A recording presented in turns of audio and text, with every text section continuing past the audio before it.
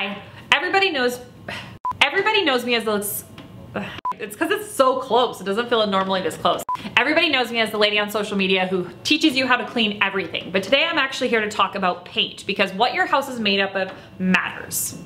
Every day my DMs are full of people asking me why their walls look like shit, and the truth of the matter is actually that paint quality and paint sheen truly matter when you're trying to keep your house looking clean. Some paint sheens have no business on walls and some paint sheens have no business on baseboards or trim. So when you're gonna paint, you need to do some research because that's gonna save you tons of time and tons of money. Today's gonna be fun because we're gonna go through the different types of paint sheens and show you how easy they are to clean. We went with a mid-level quality paint, so not the most expensive and not the cheapest. We wanted a nice like mid-level baseline, and then we changed up all of the sheens for the paint, but the color stayed the same. We did 2 coats of primer and 2 coats of paint because this needs to be fair playing ground. Now we're going to mess up each sheen from flat to high gloss and then show you how they clean up. So I've like got a little bit of grease on my hands, like oil, and then I've dipped it into some dirt from the backyard because I just want to create like dirty, greasy fingerprints. But I don't want to overdo it either because, you know, like we aren't going to use a Sasquatch mud paw hand to wipe on a wall, even though I have seen that in people's houses. That's exactly what a dirty handprint looks like on a wall.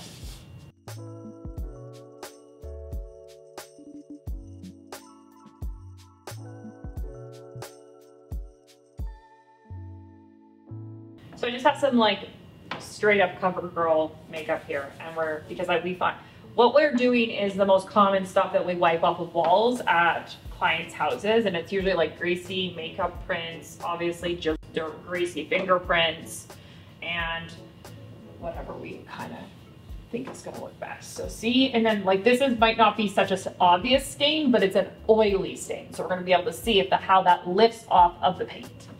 Now we're gonna do lipstick just for funsies because it's also greasy. And we're also letting this sit into the paint because nobody goes and like wipes off the dirt immediately after it happens.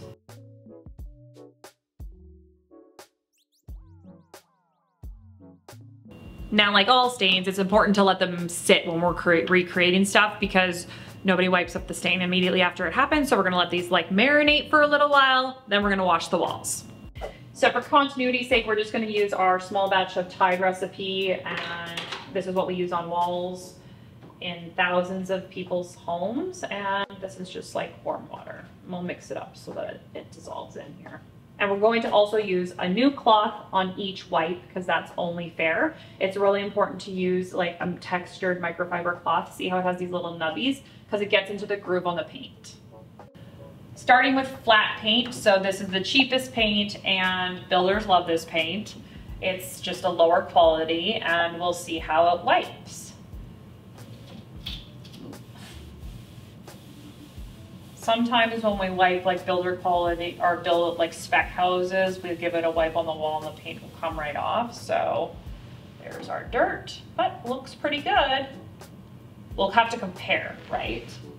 Okay, now we're on to eggshell paint, which is generally kind of the most popular paint that people use in their homes. Oh, and it already is so much smoother. And I'll just back away so you can see the color. Just to like also look at how the moisture soaks into this paint, whereas this paint, it sits on top when it dries. I don't know if that really matters, but it just, to me, I know that this can dry with white, like seeing it dry, it would dry with white marks. Fresh cloth, and now we're on to satin. And lots of people like, oh, like a satin finish because of that. Wow, came off. If you haven't tried our Tide recipe, this is your sign to do it. Now we're on to semi-gloss. So we're getting, like these paints are smoother, like easier to wipe as they get higher end and higher quality. But also when you paint with like a semi or a high gloss paint, it shows a lot of imperfections. So make sure you know what you're doing if you're gonna paint with these types of paints. You can see my fingerprints on that. Perfect.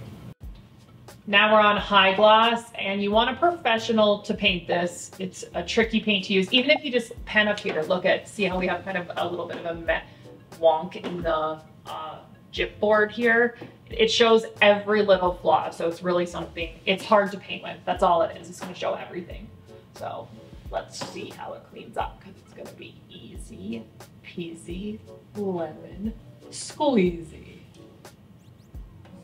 Moving on to the makeup on the flat paint. So we got the dirt off, looks pretty good, but this, we're gonna wipe it, but it almost like, I just really wanna compare like how it feels. Oh, see, that's not coming off. It's way greasier as much. We'll wipe it a few times, but I think to be fair, should we wipe everything 3 times? 2 times? Sure. Yeah. Whatever, kind of came off, but I feel like there's gonna be a grease stain maybe. We'll see. This really feels almost like a chalkboard, whereas as we move up the ladder with the higher gloss paints, they're smoother and like smoother to wipe, but also that means they're gonna be harder to ding the wall and the paint.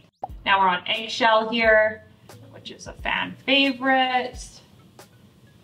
Eggshell is what I have on the walls of my house here. Easy to clean. All right, now we're on to satin, which is kind of middle of the road. And it's just easy to wipe off. Oh. Now we're on to semi-gloss. See how much easier this is to wipe. But again, it's just shinier, smoother. And now for the high gloss. This is the highest finish and the most expensive paint. But watch that with one wipe. We're on the flat paint again. This is the lipstick, so it might be a little harder to remove. I might have to rub a little bit. I think to be fair, should we wipe everything 3 times?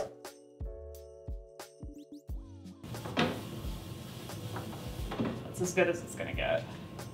Now we're on to eggshell. This poor sad guy.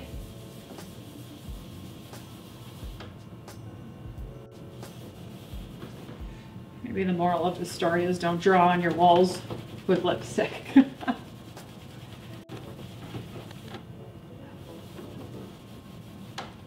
Okay. Satin finish.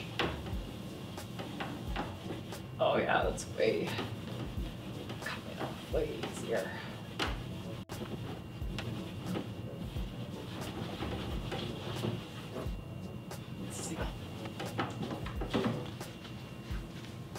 This one is semi-gloss. Oh, way easier to wipe.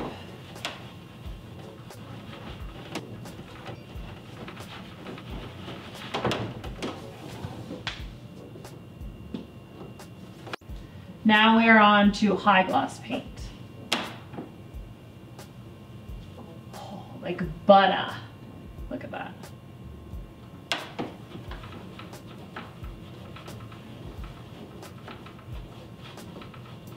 Still on there though.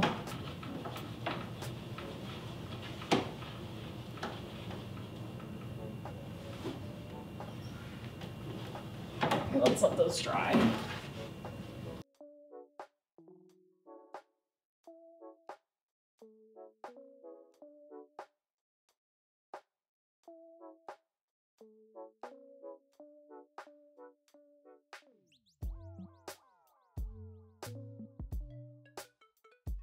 So today I've shown you the cleanability of different types of paint sheens, and that's really important when you're thinking about investing in like painting your whole entire house. Plus I have a home reno guide that's going to tell you that we just dropped. I'll put the link in the description, but it like gives you all of the information that we've learned from cleaning thousands of homes and what type of surfaces are the easiest and most durable and long lasting so that you can spend your time doing fun stuff and not cleaning your house all the time.